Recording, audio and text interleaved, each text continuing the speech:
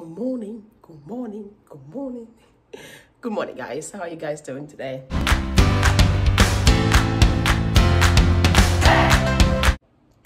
Hi, good morning. How are you? All right, so I feel like I haven't vlogged in a long time. Actually, you know what? I have not vlogged in a long time. The last time I vlogged, I deleted the vlog just because I didn't complete it. So I deleted the vlog, so I didn't upload it. I haven't vlogged in a little bit.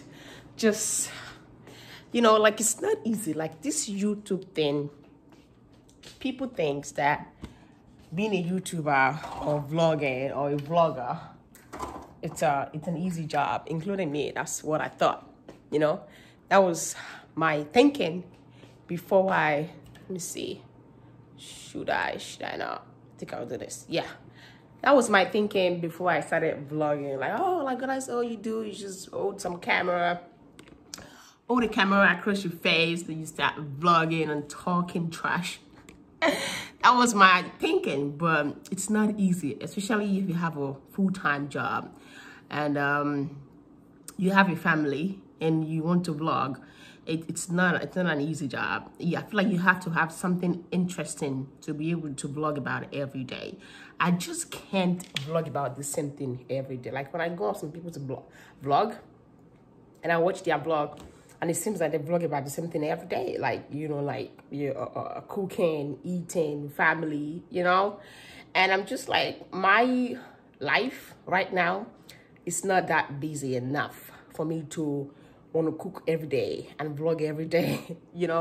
I'm a family of 3. I have a little boy who's barely 4. He's 4 actually, 4, and he goes to the daycare. I don't even feel like keeping him at home when I'm home.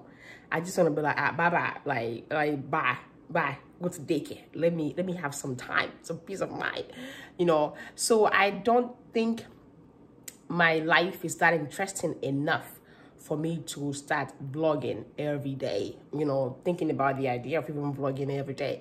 So I feel like I only vlog when I feel like vlogging, like today. I was like, I haven't vlogged in a little bit. Let me vlog today. And I'm home by myself. I think I have 1 or 2 things that I can vlog about, And aside that, it's like, I don't know. Like I'm just getting my feet wet in this YouTube straight. And it's hard. It's pretty hard, and the competition is very, very hard too, So I only upload now once a week on Saturday, and I've been thinking about maybe uploading at least twice in a week, maybe like on Wednesday and on Saturday. But like I said, I feel like I have to have something interesting to want to put on that schedule and meet that schedule to vlog about for me to be able to do and post it on those 2 days. If I don't, I feel like I'm just stuck. Like I'm stuck in doing the same thing. And the one thing I do not like is doing the same thing. Like if I'm subscribed to your channel and you do the same thing every day, I would watch your channel, but I won't be as glued as if you have new things to vlog about like every day. So I don't know, but I'm still trying to get my feet wet, and the fact that I don't know, this YouTube thing is it's hard. Anyway, first of all, let's eat because I'm hungry. A friend of mine told me about this thing right here, and it's called organic grains. If you watch 1 or 2 of my vlog, you see that I vlog one time about grains. I blend grains every now and then. I don't even know if I should turn my light on or leave my light off. I don't know which one is good. I guess they're all good. Okay. Like I blend grains every now and then. So she told me about this bad boy. About this bad boy right here. And when I say that, I don't even know, like I don't eat grains like that. Like I will eat grains, but it is hard for me to incorporate grains in my diet every day. I'm trying to work on it. I'm trying really hard to work on it, just because I'm anemic. I'm a little bit anemic. I'm not like full blown anemia patient, but I'm a little bit anemic, and my anemia sometimes fluctuate depending on my diet, so which is good. So if I eat all my diet, if I eat all my balanced diet, my anemia level is right, like usually on the average iron level for a female, for a black female. Two different things. When you are a Caucasian and black people tend to suffer from anemia compared to people of Caucasian color, and which means women, black women, are more prone to being anemic because of period, sickle cell anemia. Even black women are more prone to being anemic compared to black men. So Caucasian community have less have less chances of being anemic compared to the black community. So I try to eat the balanced diet. So if I eat my balanced diet, my anemia level is usually like on the average, you know, on the average volume. When I skip balanced diet, I don't know how to put it, when I skip meals or something like that, when I skip the necessary nutrient, my anemia level is always low, and I'll start feeling it. Like I'll feel pale, I'll feel tired, I'll feel sleepy. You know, I'll start looking pale and sleepy and tired, and drinking a lot of water, just because my anemia level is low. So I've been to doctors many times, and when you go, they usually prescribe me an iron pill, or they tell me to get on my bandwagon for my multivitamin. And I love multivitamins because it makes me eat it makes me crave the ones I've used, including prenatal vitamins. Those things make me crave things that I would not eat on a regular day. Like I can go ahead and take my vitamin now, and the next thing you know, I'm going to start craving me some salad. I'm going to start craving salmon. I'm going to start craving things that I would not eat on a regular day. So, but still, I'm still not on it like I need to be. Like I figure like you have to be disciplined for you to wake up every day. Make sure you eat your grains, or blend your grain, or drink your grains. However you want to balance out your pyramid of food. Like it's a pyramid. It's a pyramid every day. However you want to balance it, you have to actually be disciplined. A week now, and it actually really, I don't know, works. I don't know, but I've been incorporating this in my meal. I bought this from Walmart, and it was for $14.99. Yeah, exactly $16 on the dot, something like that. This is not the one my friend recommended. The one she recommended, I couldn't find it, but I found this is so close and similar to it. And this is from Walmart. I think they have it on Amazon anyway. So if you're suffering from anemia, or if you feel like you're not eating enough greens, I think this is a good substitute for your greens in a day. And this has 5 organic vegetables. 5 organic vegetables. 8 organic fruit, 6 organic oilseed grains, 14 organic sprout, wheat, and barley grasses, 18 vitamins and minerals, contain superfood, active probiotic, source of antioxidant and vitamin C and E. Yeah, is a tapioca, and I soaked it. I soaked this.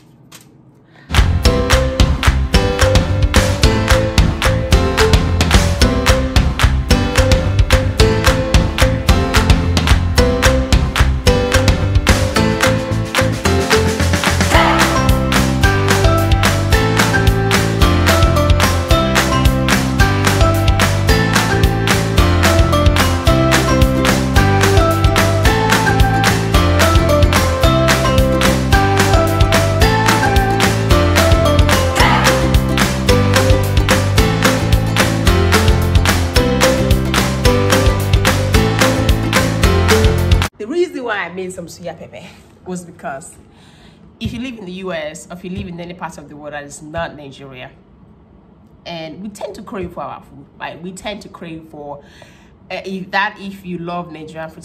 Some Nigerians do not like Nigerian food.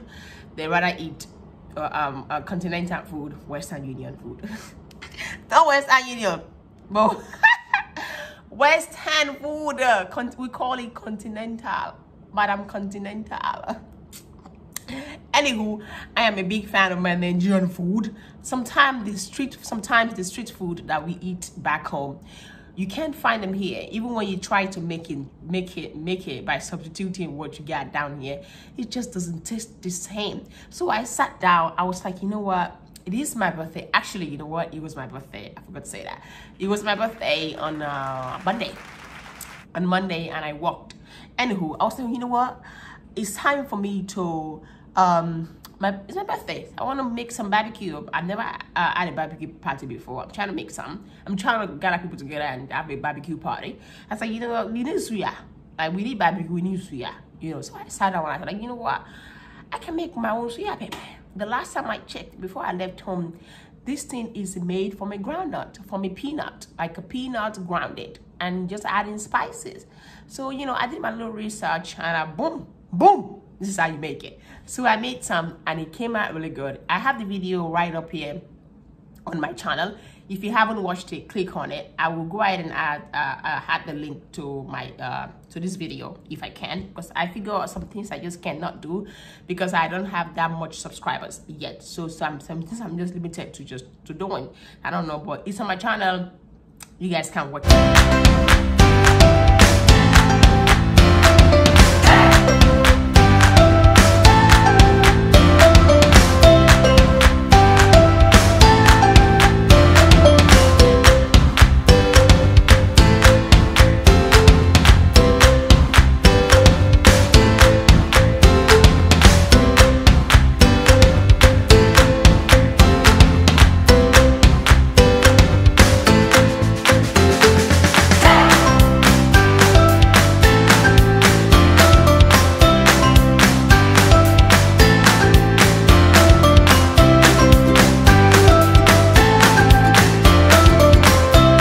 So that is done. Breakfast is done. Breakfast is finished. Oh, boom, boom.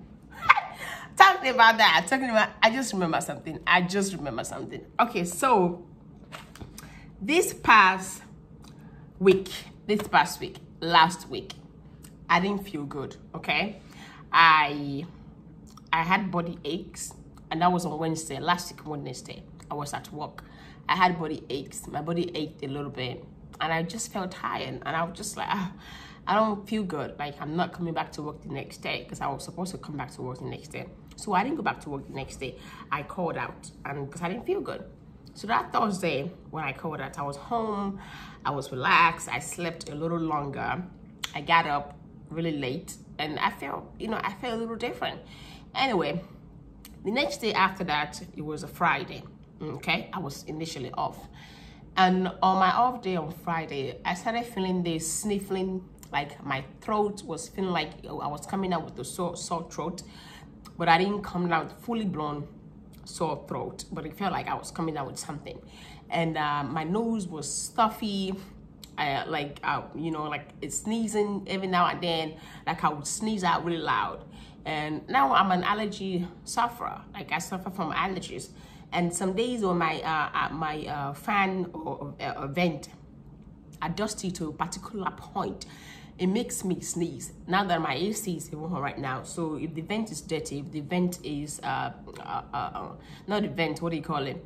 Whatever they call that thing, that prevent dust from escaping. When it needs to be changed or when it's dirty, I sneeze. So I was pinpointing it to those things. Like, oh, like the fan is dirty. I need to clean my fan. I need to vacuum my rugs because it's dusty. And it's not even allergy moment. Allergy season. Allergy season is gone. The only time I sneeze really hard, when my allergies do come out really hard, is during pollen season, during spring, and that has been gone. And the weather has changed, and it's getting hot and hotter and hotter. And I'm just like, why am I sneezing? I just couldn't figure out why I was sneezing. Then on Saturday, I sneezed like all day. Then on Sunday, I started running nose. My nose started running I was sneezing. Anyway, it felt like I had allergies. Okay, so I went to work on Monday. When I was at work on Monday, my voice started hoarseness. The hoarseness in my voice was getting stronger. I started noticing some hoarseness in my voice on Sunday, right? Sunday at night when I was trying to go to sleep. And my husband was actually making fun of me. And anyway, for me, every time I suffer from allergy, like when my allergies comes out, my voice get really hoarseness, get really horsey, and I would sound like a guy, So I was just like, it's okay, it's fine. This is not new to me. So I went to work on Monday and I could barely talk. And I was literally just screaming out loud when I'm talking to somebody. It's like they can't understand what I was saying because my voice was really hoarse, and you can tell it's actually cleared out. And anyway, that went by all day on Monday. And at evening time, my manager said, don't you feel like you want to get tested for the COVID-19? I was like, why? She said, because first of all, you sound like you're running out of breath. I was like, I'm not running out of breath. I just came around the corner. I actually did just literally walked around the corner to go to where she was. And she said, well, I've known you for a little bit. No one walks around the corner and start feeling like the way you feel like you are out of breath. I said, I don't think so. Anyway, she pushed me and she said I need to get tested for COVID-19. So I went to go get tested for COVID-19 on Tuesday. She took me off the schedule and encouraged me to go get tested for COVID-19. And I understand why, because even me, myself, I've been kind of dreading about testing myself for the virus. I work in the hospital. I've worked around people who are COVID-19 positive, and it just, I don't know, just wearing masks and all of that can prevent you, can reduce the measure of your exposure, but not 100% completely prevent you from getting the virus, but it can prevent at a certain point, Anywho, so I went there on Tuesday, and when I said that this test is the most uncomfortable test ever that I have ever done, aside someone poking me with a needle, okay, in my vein, through my vein. And this is what they do. They get like a little long, I've seen it before. I work in the hospital. I've held down somebody's head, a patient's head, so they can get tested for the virus, because some people just refuse to say no, okay?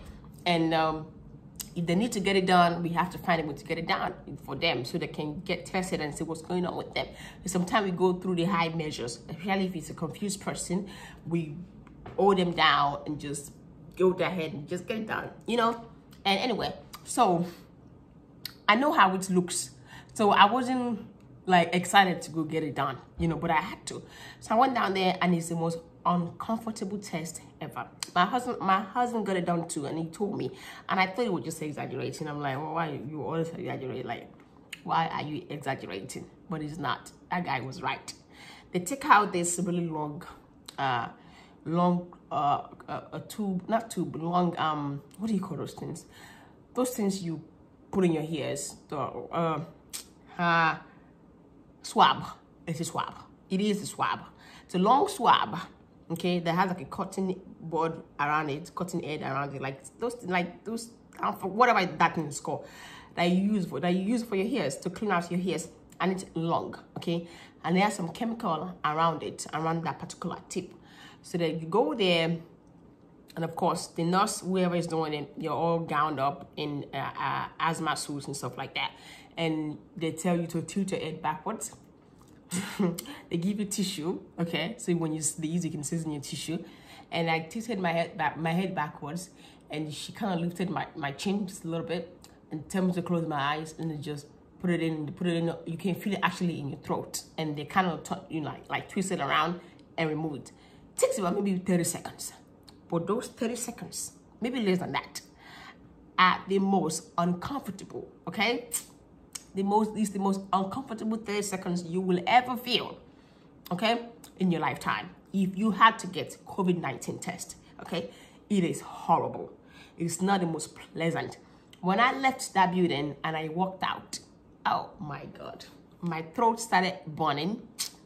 I was even sneezing more hard, like harder than usual. I started sneezing a little bit more harder. I started running nose. My nose started running, and I started blowing, and my eyes were just watery. You know, that lasted for but maybe 5-10 minutes. You know, for that day, and it just wasn't comfortable. It just was not comfortable. It wasn't the most comfortable test that I would tell anyone to go get done. Okay, but I had to do it. So now I'm waiting for my result. The result usually comes out between 24 to 48 hours. So today is Thursday, and I got this done on Tuesday. So hopefully I get this result back today, and I can tell you guys, because I was going to talk about this and I totally forgot, and this is like last minute. So I'm going to show you guys, tell you guys about it when I get my results and what my results are. I'm praying it's negative, because I really do not feel like staying home or being quarantined for 2 weeks if it's positive, because I need to work. I need money. I need like a day or two extra on my check, you know, and I need to work, you know. That's just it. I mean, when I'm home, I can use my PTO time to get paid, or my sick time to get paid. But I do not feel like I want you to be positive, so I can stay home for the next 2 weeks, you know. But anyway, we see what we do.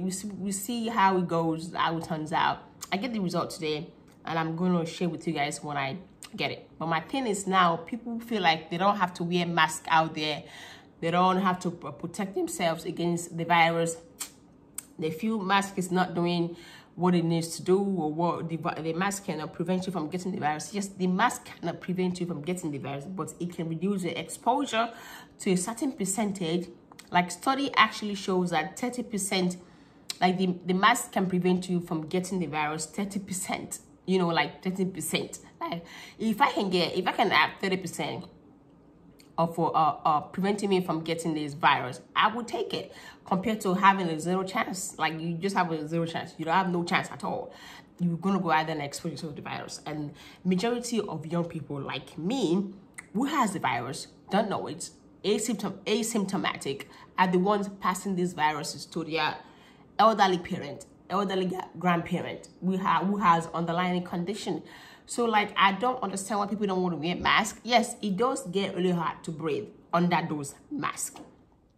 Even though I'm at work, sometimes we have to wear it at work. Like, it's mandatory for us to put our mask on. So we wear it like literally all day. Now imagine if only you have to just put it on when you go to the store, when you're outside. That's the only time you get to put it on. When you're in the comfort of your own home, you do not have to put it on. So I do not see the problem compared to those of us who actually work in the medical field, and we have to wear this for the next 12 hours, okay? 12 hours, 36 hours in a week, we have to wear this mask. And sometimes when I'm at work, I literally have to like take it. I'm like, oh, I have to breathe. Yes, it does get really heated and hot right here when you have the mask on, but you can take it off in and out, like in between hours at work. Like, we take it off and we just take a breather, then we put it back on, you know. So I will advise people to try to wear their mask if you're going to be out there, you know, especially if you're going to the store. Like, the store is so crowded right now. I went to the mall the other day, and I was surprised at the people that were at the mall. It was packed. It was a lot of people. Like, you could barely move. You could barely move around. So I went in there real quick, and I just left, because I just was not going to be having anything to do with those crowd. And I didn't even have my mask on. That was, like, nah, this is not going to happen. So wear your mask. Like, protect yourself. Protect others by wearing your mask. So I mentioned some of my results. I don't know if I want to say, but I want to see what it is. I feel like it's going to be negative. Okay, I don't know. A part of me feels like it, and also a part of me also feel like it's going to be positive, because I've been exposed to people who has COVID-19, and now these symptoms that I just explained, that I was having like allergy-like symptoms. The mayor of ATL, the mayor of Atlanta, Keisha Lance Bottom, she tested positive. She felt that she was having allergy symptoms because she's an allergy sufferer. And that was exactly the same way I was feeling. Exactly the same way I felt, because I felt like I had allergies. But I guess not, because the symptoms keep changing day by day. People are reporting something new day by day, and they're testing positive for the virus. So it can be anything. It can be any type of symptoms for you as going to be a sign that you have COVID-19, like the allergy symptoms. Okay, now if you have some more underlying condition, this will even make it more difficult for you, because you're going to get sicker. Your chances of getting sicker is higher compared to someone who do not have any underlying condition. So you guys protect yourself, and I will see you guys in my next vlog. You guys have a great day. When I get the results, I will let you guys know. So that will be it for today. Enjoy and have a nice day. Bye bye. And also, do not forget to subscribe. Do not forget to subscribe to this channel and give this video a thumbs up. Bye bye. Bye mommies. Bye daddies. Let me sound like my son. See you guys next time. Bye.